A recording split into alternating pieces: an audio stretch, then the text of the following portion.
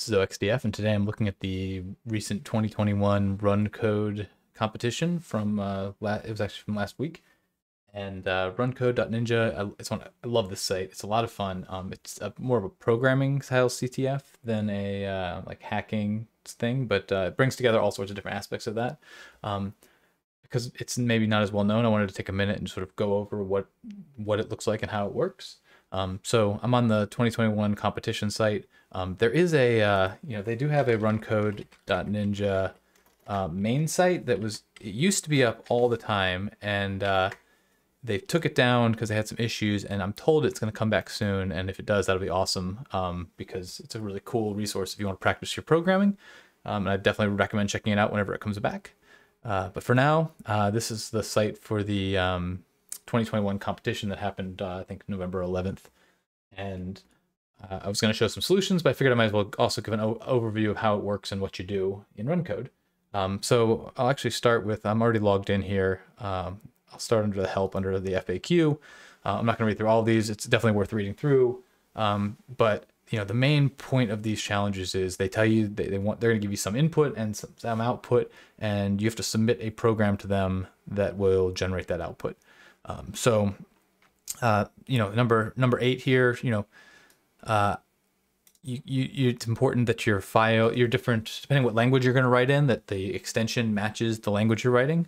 If you come down, they give the list of shebang headers as well that you can put in your scripts to make sure that it runs correctly. So, I will typically be using Python 3. So I'll use that user bin env Python 3.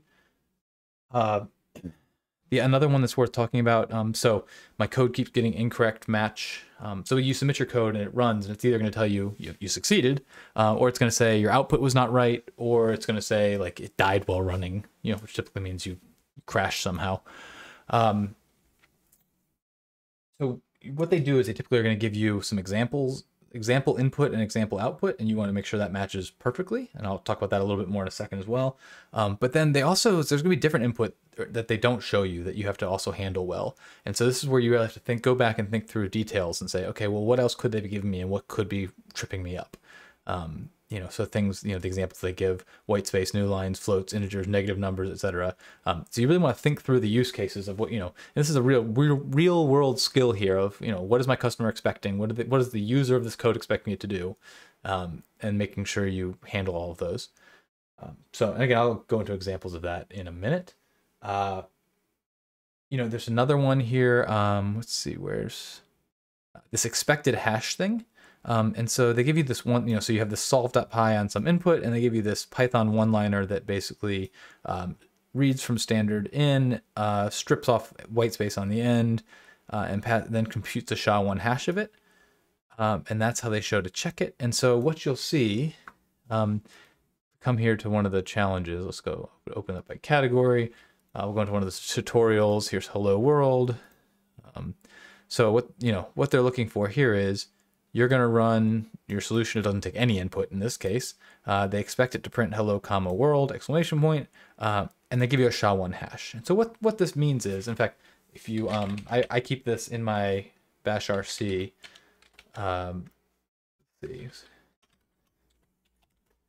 So I just alias that to run code hash. The only difference I make is I make sure to call out Python 2 here, because I actually have Python being Python 3. And then it won't quite work as the same. But let's say if I do echo hello, comma, world, if I could type exclamation point bang, and I put that into RunCode hash, and it gives me a hash of OA9F.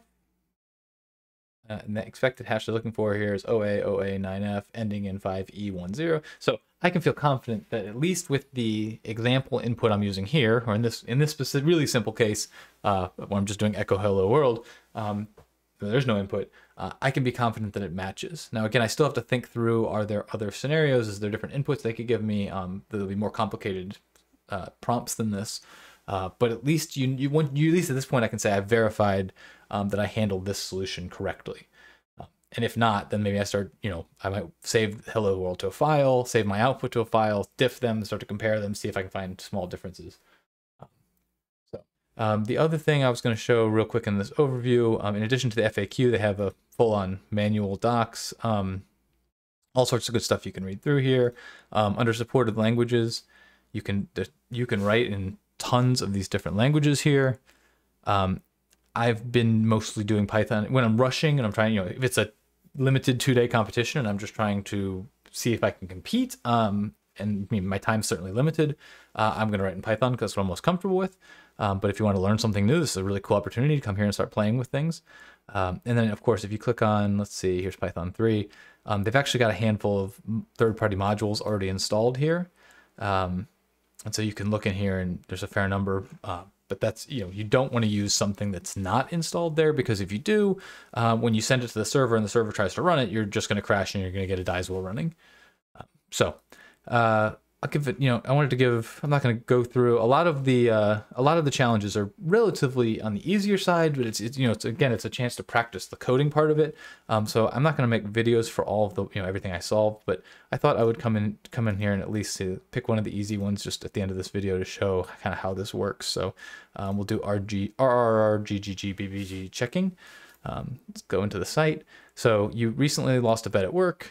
Now you have to write some code that reads RGB values and prints out the color of the highest value in the tuple.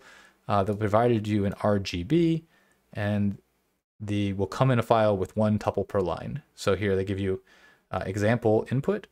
So I'll come over here actually. Let's see, make dir run code.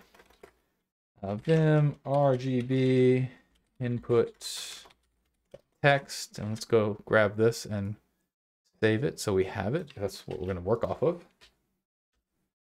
Okay, looks good. And then, oops, let's see. Move RGB into run code. Let's go into run code and run tmux. So we've got nice panes there. And so now we want to write something, and the output is going to look like this. We're just going to print colors. So, all right, that shouldn't be too hard. So we'll do vim rgb.py, put in our shebang. I'm going to definitely want to import sys, because I'm going to, in Python, sys is what you use to read the command line arguments. And then, so I'm going to do a with open arg, let's try sys.argv to access the command line arguments. 1 will be the first argument, open it as read, as f, and then lines equals f.read lines. Seems simple enough. So then I'll do a simple for line in lines. Now I'm going to read it. Now I've read it. I'm going to read in a line here. So I'm going to get a tuple. And the easiest, there's a million, I'm sure there's a million ways to do this. When I'm trying to do something really quick and dirty here, it looks like, I can always assume the first and last characters are these parentheses. So I'm going to do something like, come down here, I'll show you in a Python window. If we have something that looks like line equals that string, if I do line.strip,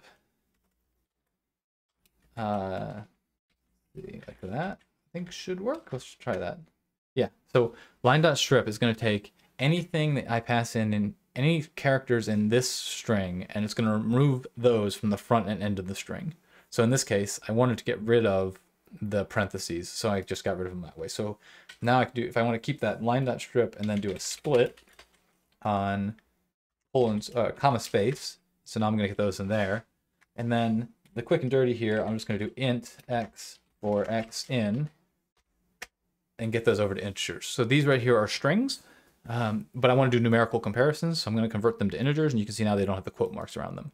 And all I did here was, this is called a list comprehension. I could have just as easily done a for x in line.strip.split colon new line and built up from there, but this puts a for loop basically in all in one line. And so what I'm basically doing here is, I've got this thing, line.strip, which I already know has 3 items. I'm going to say for x in that. So for each of these 3 values, I'm going to set x to that value, and then I'm going to take int of that value, and then the result is going to be another list that comes out of that. And so that's how I get out these 3 things. All right, so for line and lines, let's start with that. So we'll get vals equals, and we'll just paste this right up there. And then we need the index here. So what we really want to do is say max vals, and we want to do vals dot index of max vals. And that would be position. Actually, that'd be color. Well, that'd be position. We'll call that position. And so now, come down here and say, you know, if I say up here, vals equals, and now I want to do what is the index of? So it's telling me 1 is the highest, so 0, 1, 2, and that looks pretty good actually. That's what I expected. So it's getting the maximum value. In this case, it's going to find 251, and then it's getting the index in that array of 251. So 0, 1, 2. So the answer is 1.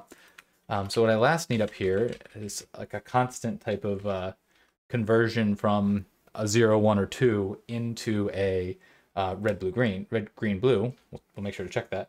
So we'll call this colors. And we'll have that equal to, and in this case, we can just do a simple, because we're going to have 0, 1, and 2. We can just do a simple array. So it's going to be red, green, blue. Oops. Let's see if I can do this without messing it up. There we go. So now what I can do, once I've defined that, I can do print colors sub position, and that looks pretty good. Let's go down here and run this. We'll get out of there and do Python rgb.py, and we have our rgb.text, I believe, or what was the underscore input. We pass in.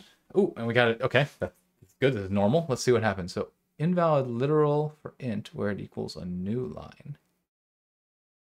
That's interesting. I'm not quite sure. So anytime I see it complaining about a new line, f.readLines is going to read in lines one at a time, breaking at new line, but it's not going to. It's going to leave the new line character on there. So let's actually line.strip. Let's see if we if we fix that just by stripping the new line off in our strip call there. That seems to have worked.